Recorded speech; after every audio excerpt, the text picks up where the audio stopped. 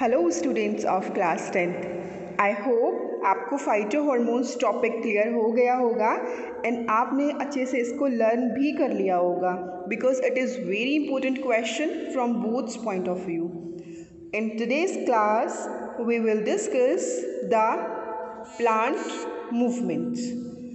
Plant movement आप समझ रहे होंगे कि प्लांट की मूवमेंट है। ये मूवमेंट किसी भी फॉर्म में हो सकती है, बेंडिंग की फॉर्म में भी हो सकती है और इलोंगेशन की फॉर्म में भी हो सकती है। बेंडिंग का मतलब झुकाव, झुकना स्टिमुलस की तरफ या अवे फ्रॉम द स्टिमुलस, और इलोंगेशन उसकी ग्रोथ होना, उसका बढ़ना, जैसे प्लांट हाइट में बढ़ते हैं। लेकिन प्लांट एक जगह से दूसरी जगह नहीं जाते। प्लांट मूवमेंट जब प्लांट की लीव्स जो हैं शेड हो जाती हैं, गिर जाती हैं, that is also the type of plant movement. Fruits का पकना, ये भी प्लांट मूवमेंट का ही एक पार्ट है। जो प्लांट की मूवमेंट्स होती हैं वो रिस्पॉन्स टू स्टिमुलस होती हैं। मतलब एक स्टिमुलस होता है और उस स्टिमुलस के रिस्पॉन्स में प्लांट मूवमेंट कॉज करता है।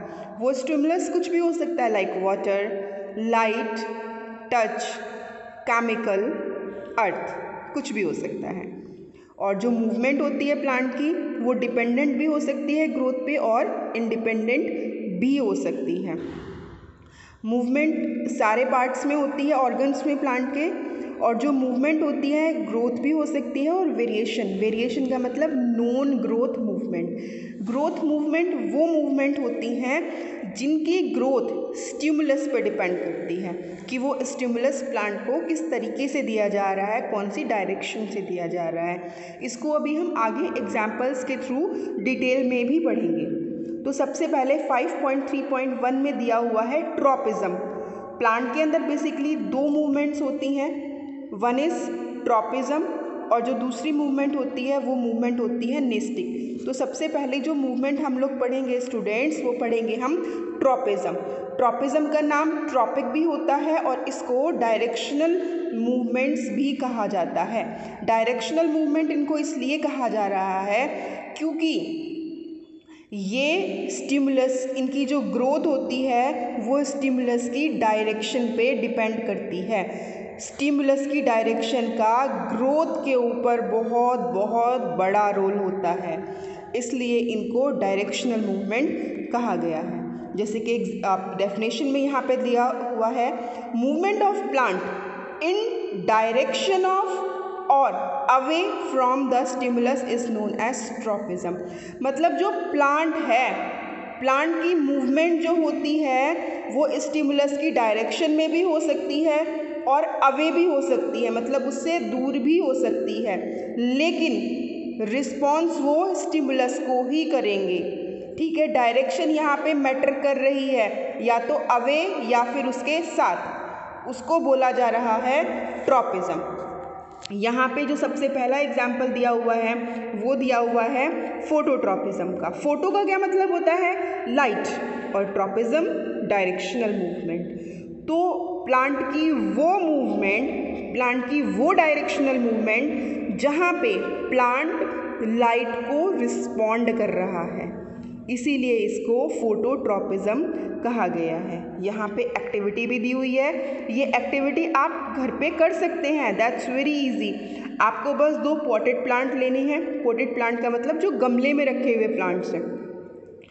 एक प्लांट को रखा आपने, देखो यहाँ पे डायग्राम में बड़ा अच्छा दिखाया हुआ है।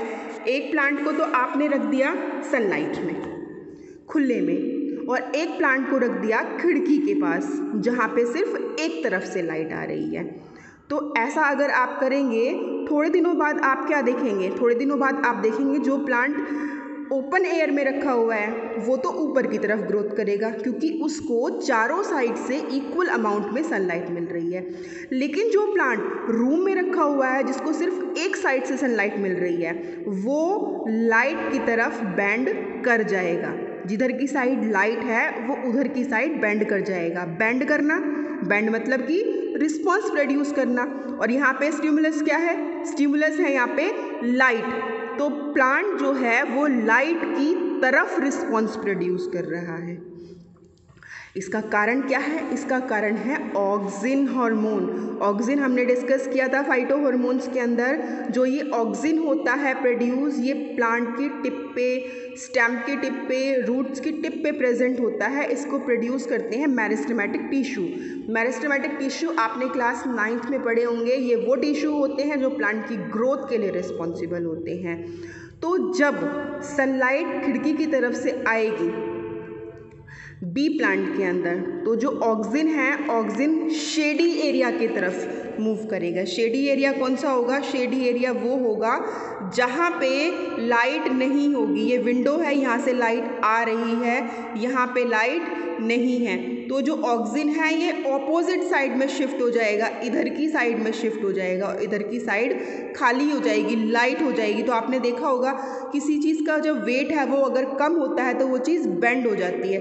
तो जो ये स्टेम है ये इधर की तरफ बेंड हो जाएगा, क्योंकि जो ऑक्सिन की मूवमेंट है वो इधर की साइड होगी। स्टूडेंट्स, ये क्वेश्चन स्पेशल 3 मार्क्स के अंदर बोर्ड एग्ज़ाम में आता है। तो आपको ये जो एक्टिविटी है ये बहुत अच्छे से करनी है। इसको आप अपने घर पे परफॉर्म भी कर सकते हैं। और प्लांट एक में जो पॉटेड प्लांट है इसका तो कोई इशू ही नहीं है, क्योंकि यहाँ पे जो लाइट है वो चारों तरफ से आ रही है। तो जब चारों तरफ से लाइट आएगी, सारी साइड से लाइट आएगी, तो प्लांट बिल्कुल सीधा मूव करेगा, क्योंकि जो ऑक्सिन की ग्रोथ है, ऑक्सिन जो है वो इक्वल डिस्ट्रीब्यूट होगा। ऐसा नहीं है कि वो यहाँ ज़्यादा हो जाएगा, यहाँ कम हो जाएगा।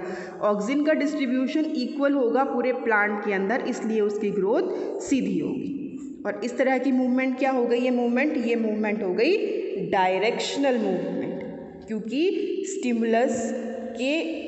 स्टिमुलस की साइड में, स्टिमुलस टुवर्ड्स द स्टिमुलस ये ग्रोथ कर रहा है। देखो यहाँ पे और भी ज़्यादा क्लियर दिखाया हुआ है। लाइट है, प्लांट्स ऊपर की तरफ मूव कर रहे हैं। यहाँ पे ऑक्सिन जो है वो शेडी एरिया में कलेक्ट हो रहा है और जो लाइट की तरफ वाला पार्ट है वो बेंड हो जाएगा। उसके बाद जो दूसरा एग्जाम्पल है, जो दूसरी ट्रॉपिक मूवमेंट है वो है जियोट्रॉपिज्म। उससे पहले मैं आपको यहाँ पे ये एक चीज़ और बताना चाहूँगी, positive phototropism. Towards the stimulus अगर प्लांट रिस्पॉन्ड कर रहा है उसको बोलेंगे पॉजिटिव, और अगर अवे फ्रॉम द स्टिमुलस कर रहा है तो उसको बोलेंगे नेगेटिव। तो जो प्लांट है, प्लांट का स्टेम है वो लाइट की तरफ रिस्पॉन्ड प्रोड्यूस कर रहा है, तो इसलिए इसको बोला जा रहा है पॉजिटिव फोटोट्रॉपिज्म। तरफ स्टिमुलस की तरफ है इसलिए पॉजिटिव है, फोटो लाइट को रिस्पॉन्स प्रोड्यूस कर रहा है इसलिए इसको बोला जा रहा है फोटो। नेक्स्ट है जियोट्रॉपिज्म। जियो का मतलब होता है अर्थ, ग्रेविटी। जब प्लांट जो है ग्रेविटी को रिस्पॉन्ड करता है तो इसलिए उसको बोला जाता है जियोट्रॉपिज्म। तो यहाँ पे 2 चीज़ों के एग्जाम्पल आपको दिए हुए हैं बच्चों। ये एक प्लांट दे रखा है, ये नॉर्मल पॉटेड प्लांट है। प्लांट हमेशा ऊपर की तरफ ही ग्रोथ करता है और जो रूट्स होती हैं वो नीचे की तरफ ग्रो करती हैं, ये आप सबको पता है। लेकिन अगर पॉटेड प्लांट को आप इस तरीके से हॉरिजॉन्टल पोजीशन में रख दो और थोड़े दिनों बाद आप देखो, अभी तो जब आप इस पोजीशन में इसको रखोगे तो स्ट्रेट रहेगा, लेकिन अगर आप थोड़े दिनों बाद देखोगे तो प्लांट का स्टेम ऊपर की तरफ मूव करेगा और प्लांट की रूट्स नीचे की तरफ मूव करेंगी, क्योंकि प्लांट को पानी यहाँ पे मिल रहा है, प्लांट को जो सनलाइट मिल रही है वो यहाँ पे मिल रही है, तो प्लांट सीधा ग्रो करेगा। सनलाइट यहाँ से भी मिलेगी, सनलाइट यहाँ से भी मिलेगी, तो प्लांट वो सीधा ग्रो करेगा। तो इस केस के अंदर जो प्लांट की रूट्स शो कर रही हैं पॉजिटिव जियोट्रॉपिज्म, लेकिन जो स्टेम शो कर रहा है ये शो कर रहा है नेगेटिव जियोट्रॉपिज्म। कैसे? क्योंकि जो स्टेम है वो नीचे की तरफ नहीं बढ़ रहा है, जो स्टेम है away from the gravity increase हो रहा है। मैंने आपको बताया था कि जो मूवमेंट है वो अवे फ्रॉम द स्टिमुलस भी हो सकती है और टुवर्ड्स द स्टिमुलस भी हो सकती है। तो यहाँ पे टुवर्ड्स द स्टिमुलस जो मूवमेंट है वो है इसकी रूट्स की, और अवे फ्रॉम द स्टिमुलस जो मूवमेंट है वो है स्टेम की मूवमेंट। तो यहाँ पे आपको पॉजिटिव और नेगेटिव दोनों एग्जाम्पल्स देखने को मिल रहे हैं। जो कि आपको ये बताने, आपको अपनी नोटबुक में भी ड्रॉ करने हैं स्टूडेंट्स साथ के साथ। यहाँ पे साथ में क्या है, फंक्शंस दे रखे हैं रूट के, तो रूट के फंक्शन हर बच्चे को पता होंगे। प्लांट की जो रूट्स हैं उनसे पूरे प्लांट को वाटर मिलता है, प्लांट्स की रूट फिक्सेशन प्रोवाइड करती हैं सॉइल के अंदर। उसके बाद जो यहाँ पे आपका नेक्स्ट टॉपिक है दैट इज कीमोट्रॉपिज्म। कीमो मतलब केमिकल, और केमिकल कहाँ प्रेजेंट होता है, केमिकल प्रेजेंट होता है इस पार्ट पे, that is what, that is stigma. Stigma होता है फीमेल रिप्रोडक्टिव सिस्टम का एक पार्ट। यहाँ पे केमिकल सब्सटेंस प्रेजेंट होता है। जब पोलन ग्रेन यहाँ पे आता है तो उस पोलन ग्रेन को इस केमिकल से नरिशमेंट मिलता है और ये अपनी ट्यूब बना लेता है। इस ट्यूब के अंदर मेल गैमेट होता है, यहाँ पे ये ओवरी है, तो मेल गैमेट ओवरी में आके फीमेल गैमेट के साथ फ्यूज़ करता है और जाइगोट बना देता है।